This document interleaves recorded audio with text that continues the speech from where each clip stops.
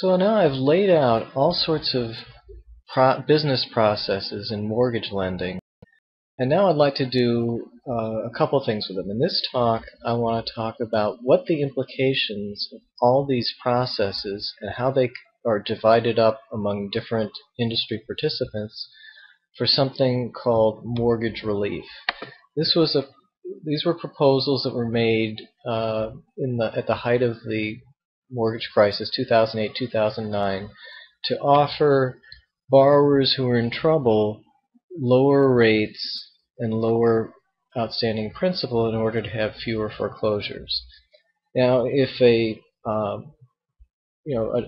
private lender who owns the loan wants to offer mortgage relief voluntarily, that's something that they can figure out how to do.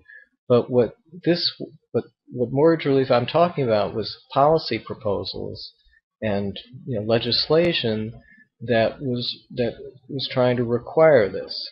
And you can think of this mortgage relief as taking one of two forms. One is you modify an existing loan.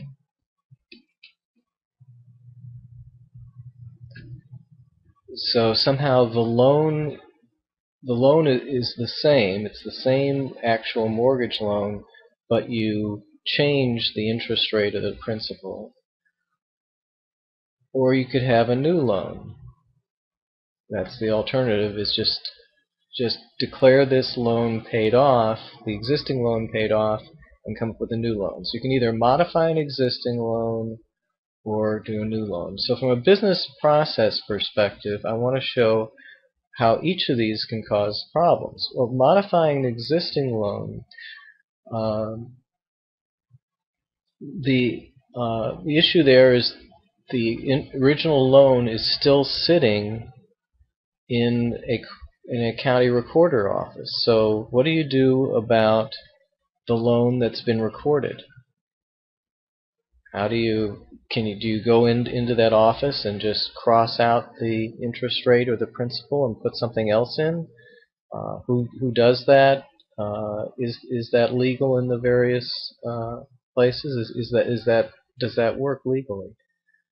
Another problem comes from the security standpoint. That if that loan is in a security, and one of the results of securitization is that in terms of business process, the default risk and the financial risk, the interest rate risk, are now being borne by two different parties, or in different proportions in different parties. So the person who has the interest rate risk, or who's focused on bearing, whose main concern is the interest rate on the mortgage, is hurt. So the person who's looking to get interest on the loan, the person who's expecting the interest rate to stay the same gets hurt.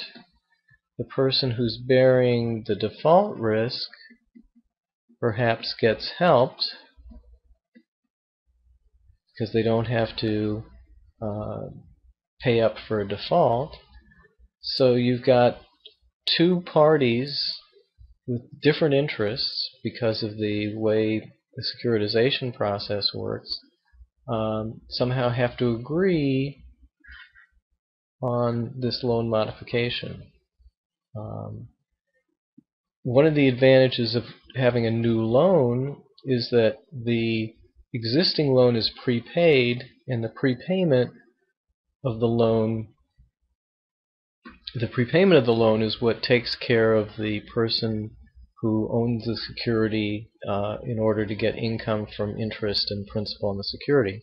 Now, they may not be happy about being prepaid at a particular point in time, especially if interest rates are falling. They can be hurt by that, and they could conceivably want to sue. In 2006, it wasn't in the offering circular that these loans might be that might be refinanced by some program and at a lower rate with lower principal. It's now currently disclosed in the offering circular, but it wouldn't have been disclosed several years ago. So even a new loan can cause legal problems for the people who are expecting to get their interest in principal as originally written. But modifying an existing loan is really problematic for them. If you go with a new loan, then you're creating a situation where you're turning a mortgage servicer into an originator.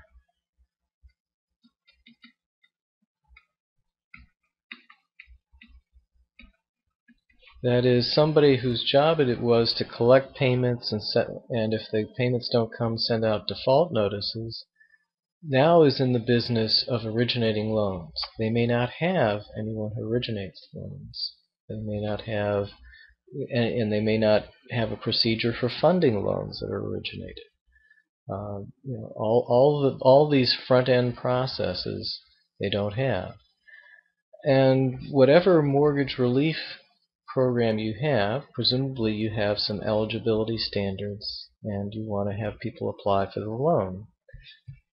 But remember the Fannie Mae 1003, the loan application. This was not designed for mortgage modifications. It was not, it was not designed to deal with whatever eligibility criteria you might have for mortgage relief. Those eligibility criteria might be quite different than for a new loan. For example, some mortgage relief was targeted at what were called underwater mortgages. Well, how do you tell that a mortgage is underwater? That means that the loan amount is less. Let me write neatly. The loan amount is less than the house price, or sorry, greater than the current house price. That's the definition of an underwater mortgage. Well, somebody's got to verify that the house price has gone down. Is there going to be appraisal in that process? How is that eligibility going to be determined? You can write down criteria, but then who's supposed to implement these criteria? What kind of application? What should be on the loan application? How should the lender go about verifying this stuff? And remember, once again, we're asking a servicer to do this. The servicer doesn't have an appraisal shop. It doesn't have people who are trained in loan applications. It doesn't have systems for capturing data on loan applications. It doesn't have a funding process to take a mortgage commitment, to bring a check to settlement, and so on. It doesn't have any of these processes in place, and yet I don't think anyone really thought about these issues of business processes when they tried these mortgage relief programs. So the moral of the story is, for me, is that it is worth understanding how these processes work and how they're organized. And next time I'm going to talk about what that means in terms of what you can expect for how different segments of the industry will perform based on how they're what the industry structure is around these processes.